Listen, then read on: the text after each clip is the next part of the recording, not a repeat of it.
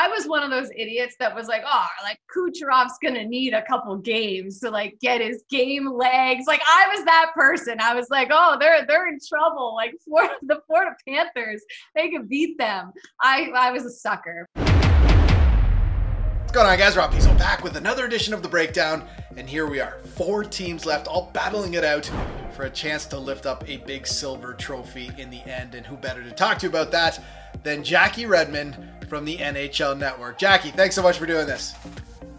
I'm so excited to talk hockey with you. One of my first ever, actually my first ever hockey-specific gig was with you and Justin Bourne, Backhand Shelf. You lovely boys invited me on there. So it feels weird to be talking to you now, but you have always been so good to me. So it's exciting to talk.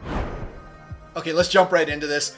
I know last year you were in the bubble for the playoffs. This year, no bubble, but certainly it's been strange. What are your thoughts on the playoffs so far? What's jumped out to you?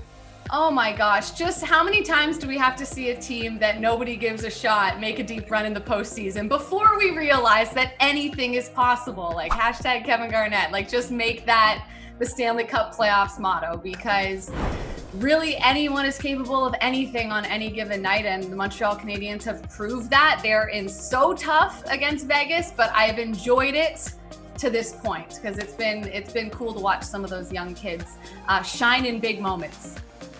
It's funny, throughout the playoffs I hear people say all the time, well, when reality kicks in, I just don't know if reality even exists in the playoffs.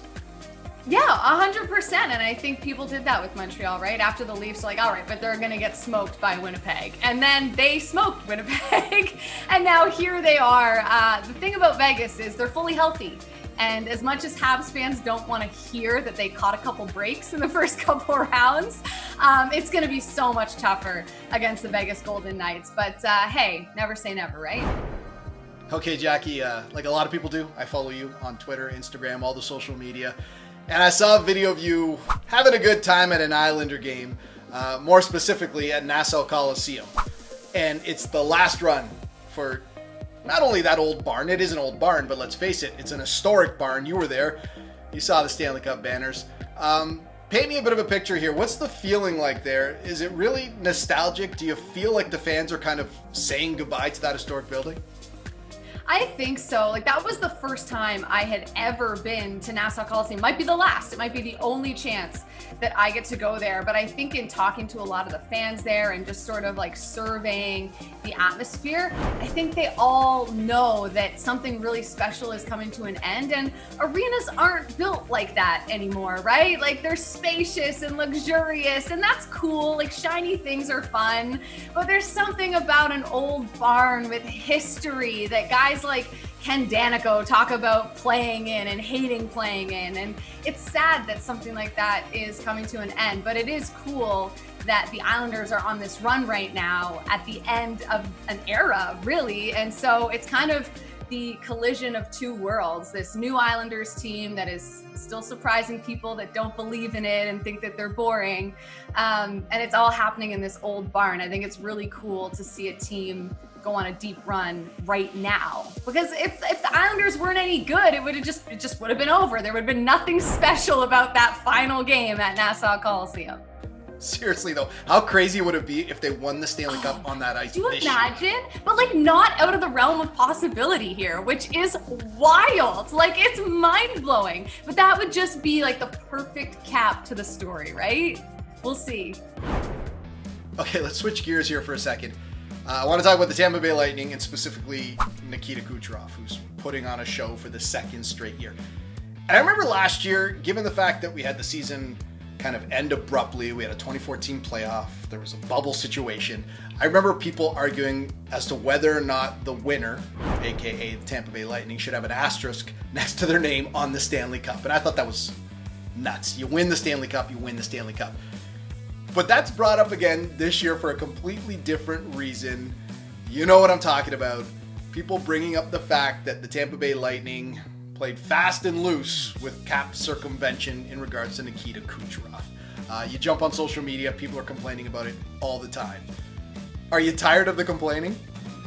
Yes, because anyway, if your own team was doing it, you'd be like, well, but they just found a loophole. They played within the rules. Like, don't hate the player, hate the game. Like, Tampa did what any other team would do if put in that same situation. So yes, I'm tired of the complaining, because if the shoe was on the other foot, like if the Islanders had done something similar, their fan base wouldn't care. They'd be like, well, I mean, like, the league should change the rules then. Like, don't be mad.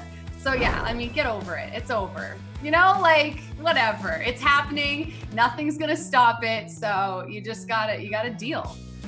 All right, Jackie, if we were able to go back to the first ever hockey game that was ever played, I guarantee we'd find two people watching the game and complaining about the referees. It's just what hockey and sports fans, let's be honest, do on a regular basis. But I find that over the last year or two, it's just reached another level. And I don't know if it's because certain instances have really been put under the spotlight. I mean, all you have to do is look at Game 2 between the Islanders and the Lightning. I think Pelech is going to drive Braden Point right into Semyon Varlamov. There is no chance Point can hold his balance here. Braden Point trying to plead his case, saying, watch the replay. He's going to get called. Stamkos is not buying it. I'm not buying it. I have no idea why this is a penalty. And obviously, you guys know there's too many men on the ice there. They had 7 guys, so disappointed at that. That one hurt quite a bit, because now if they get the third one, there's a little bit more separation.